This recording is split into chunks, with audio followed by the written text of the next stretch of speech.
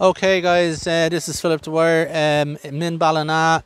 I'm just trying to get to talk to as many people as possible, and especially local candidates who are running and who are standing up against the madness, the independents, the nationalists, or whatever. So I've just met this man here, Keith Howley, and he's going to tell us why he's here and why he's running and decided to run for the local council here on the 7th of June.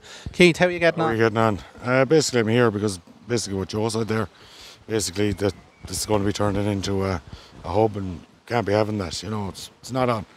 You know, I'm the main reason why I'm running is I've noticed for the last 12 to 16 years no one has mentioned disabilities in Ballina.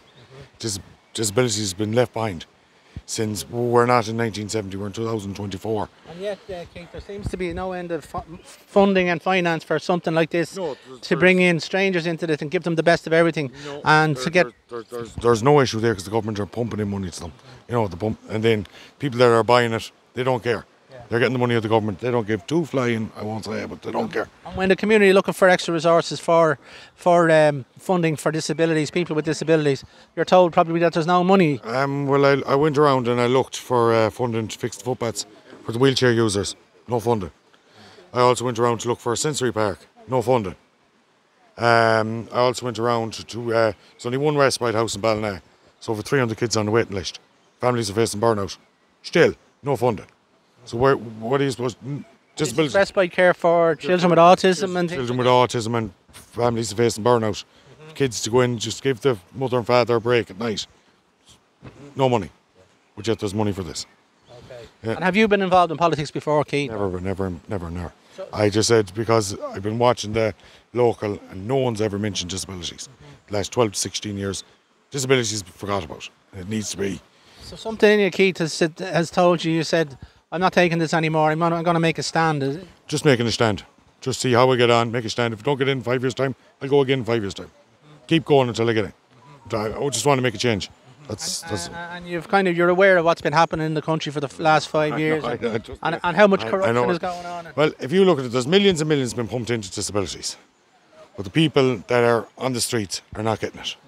There's the high end people, the high end companies are getting it, but they're not pushing it down. So mismanagement and whatever else you want. Administration and stuff. Administration is corrupt to the core, as Joe said there. He's trying to get all the corruption out. Yeah. You know, Joe's through that side. I'm trying to do my side, get disabilities right in this town.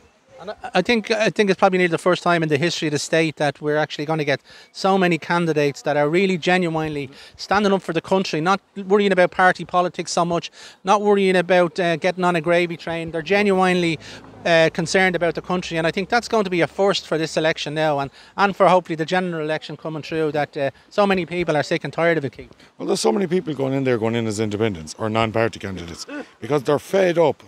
They're fed up with the government. They're fed up with all the parties that are in there now. Because all they're doing is they're lying to you. Simple as. There's no point saying they're not lying to you. They're lying to you.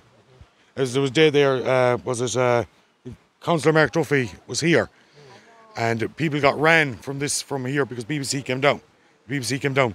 Lads got ran. So they did from here. And Mark Duffy came down. It's not my fault, he said. It's the government's fault.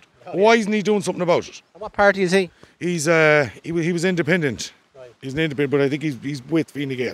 Okay. Yeah. Okay. So these are the people I think that, you know, communities like this have to watch out for. And I keep stressing, established politicians who are with established parties, people who are calling other people outsiders or far right or racist, people like that. I'm been called an outsider because I'm not officially from Ballina. Yeah. And I've seen my first post I put up. What's this man done for Ballina? If I'm given the chance to fight for Ballina, I'll fight. For, as I said, their disability. Yeah. Disability is my number one. I'll fight for all the disabilities. Okay. Just give me the chance. That's all I ask. Okay, that's Keith Howley, lads. You're running, what's your district again, Keith? Ballina. He's running in Ballina as well. So vote for Keith Howley, folks. Well done, Keith. Thanks very much. Well done.